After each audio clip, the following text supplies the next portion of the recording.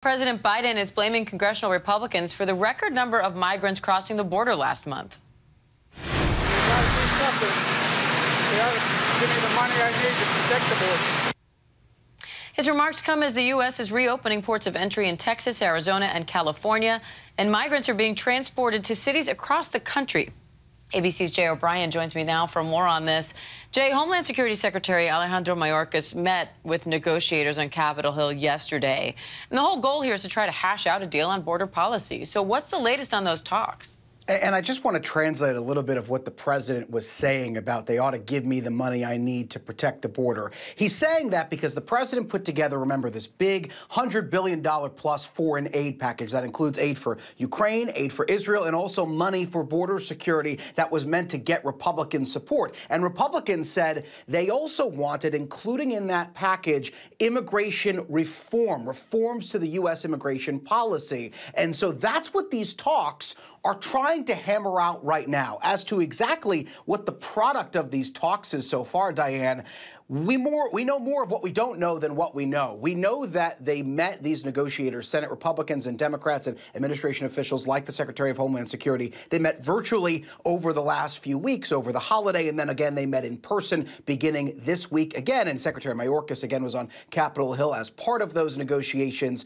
But exactly what is being hammered out, we don't know. There hasn't been anything on paper that's been released from those negotiations yet. We've heard from senators who say they are going to brief their colleagues when Congress returns next week, but we don't exactly know what's been on the table, what's been taken off the table, and if they're going to come together on any kind of legislation that Congress can vote on and free up that money, again, for Israel, Ukraine, and for border security. Now, today, House Speaker Mike Johnson and 60 other Republican lawmakers are also set to visit the border in Texas. What can we expect from their visit?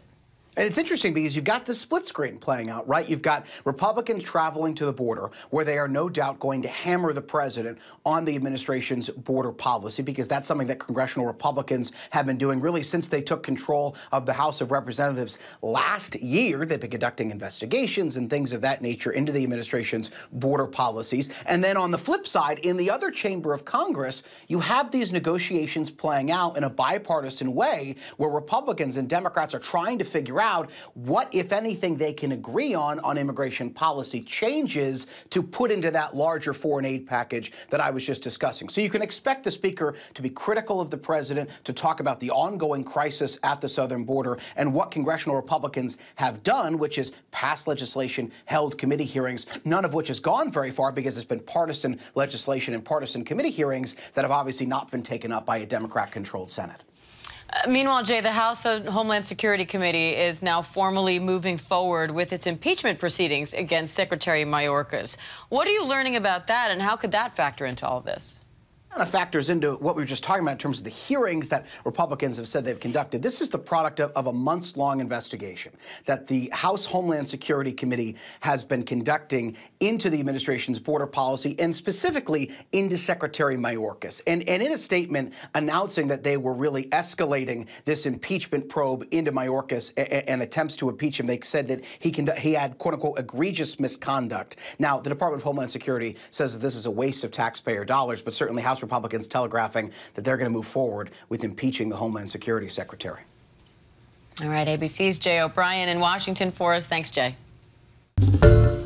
Hi, everyone. George Stephanopoulos here. Thanks for checking out the ABC News YouTube channel. If you'd like to get more videos, show highlights, and watch live event coverage, click on the right over here to subscribe to our channel. And don't forget to download the ABC News app for breaking news alerts. Thanks for watching.